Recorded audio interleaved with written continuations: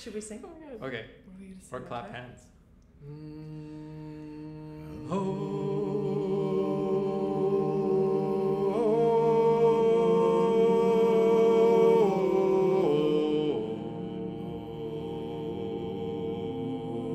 My family ancestrally is from Gujarat, India. I'm fourth generation East African, so my great-great-grandparents came to East Africa from India in the late 1800s, early 1900s, and we moved to Canada in the 70s. And we moved from Nairobi, Kenya, into Red Deer, Alberta, central Alberta. I am from the Statliam Lilawat Nation. My traditional name is Kakiakshut, and I am a composer and traditional singer.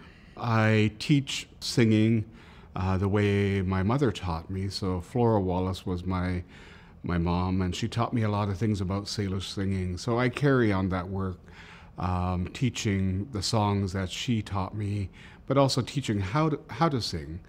I'm a child of immigrants of different cultures, and Eastern European cultures, one Mediterranean, one Northernish. My musical identity is rooted, I mean, as anyone else's experientially, but my journey into sound has been a very physical one. I've always been drawn to the sensation of sound, of how it makes me and the space around me feel, how it makes the people around me feel. The kind of compound nature of song, that we get to put language, we get to illuminate language with greater context. I am from the Statliam Nation and also have roots in Stalo territory on my mother's side.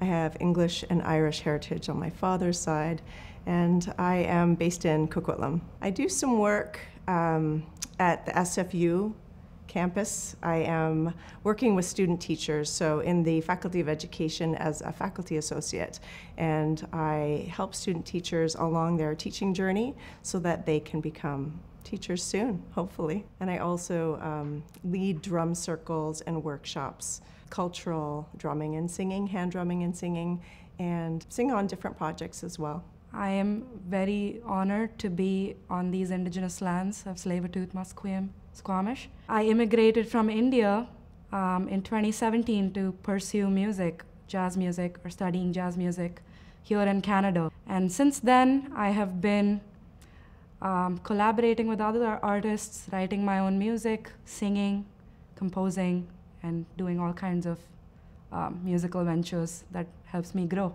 I started as a pianist in a Royal Conservatory, very level-based system where you did exams and you went to festival every year and competed, and I started there. I don't know if I really have an identity. I don't know if I have an identity. I, like so many cross-cultural kids, right? I don't think identity was really encouraged. Assimilation was encouraged, and I think, in most colonial structures, assimilation is encouraged. The way I experienced life in East Africa was a very intercultural, pluralistic, polycultural perspective. We had Swahili heritage, which was already a combination of local indigenous African cultures, Arabic cultures, and then we had our Indian culture, and as well we had colonial British culture, all interacting with each other. I would say that these cultural experiences created a fingerprint on my soul and gave me a vision internally of what I wanted to see more of in the world. So my musicality is largely shaped by my experience of growing up in India and getting into Hindustani classical music under my guru, Dr. Ritu Johri. And then I was introduced to Western harmonies and music, particularly jazz. And the harmonic content in this music really drew me to another facet or another side of music. I moved here to study it, and now, as a composer, I find that both of these influences largely shape my compositions, the way that I improvise, the way that I interact with other musicians.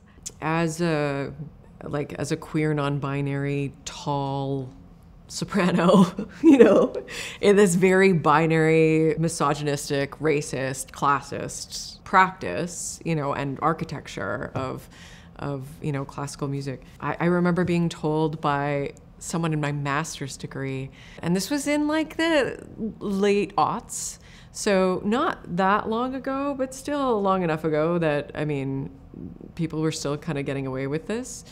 But it was like, no one's going to take you seriously if you walk into an audition wearing pants.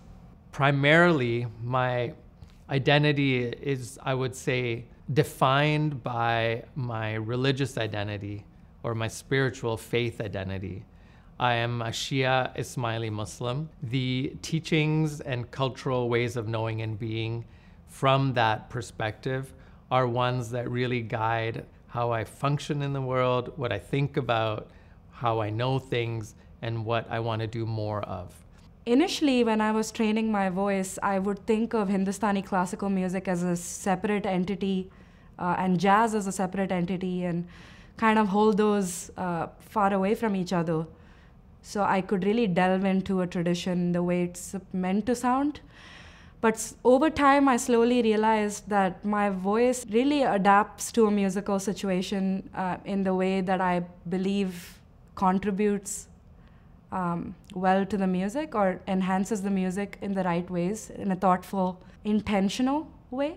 So when I do sing jazz, people expect me to scat like jazz singers do, but I use Indian solfege. I just do what seems natural to me and express musical ideas in ways that are authentic to me. And when I've tried not to do that, it doesn't quite sound like me anymore.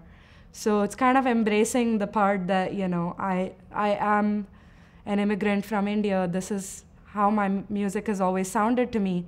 And now that musical vocabulary is expanding, but it's also to retain all the influences that I've always had and that are so important to me and shaping me. So yeah, kind of reconciling both, trying to stay open to the current landscape, to the artists that surround me, to learn from them, but at the same time, keeping my sense of identity and musicality, retaining that and keeping it close to myself.